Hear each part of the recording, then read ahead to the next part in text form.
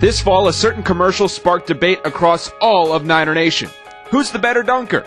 Is it the power of Big Phil or the finesse of CC3? We asked their teammates to try and come up with a conclusion. They're totally different dunkers. Charlie is a crowd pleaser. Phil is more of a, I'm gonna dunk real hard and make the rim try to break or something.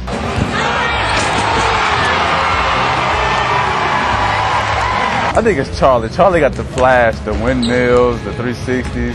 But Big Phil, he got the power dunks and the two-hand tomahawks. But I'll give it to Charlie.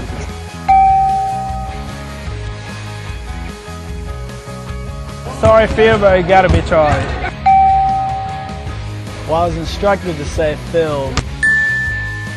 I think I'm gonna have to go with Charlie on that one. Charlie's just a high flying. He's like unexpected. He can take off from anywhere. I think I'm going to go with Big Phil on this one. There's nothing like a big man getting a power dunk.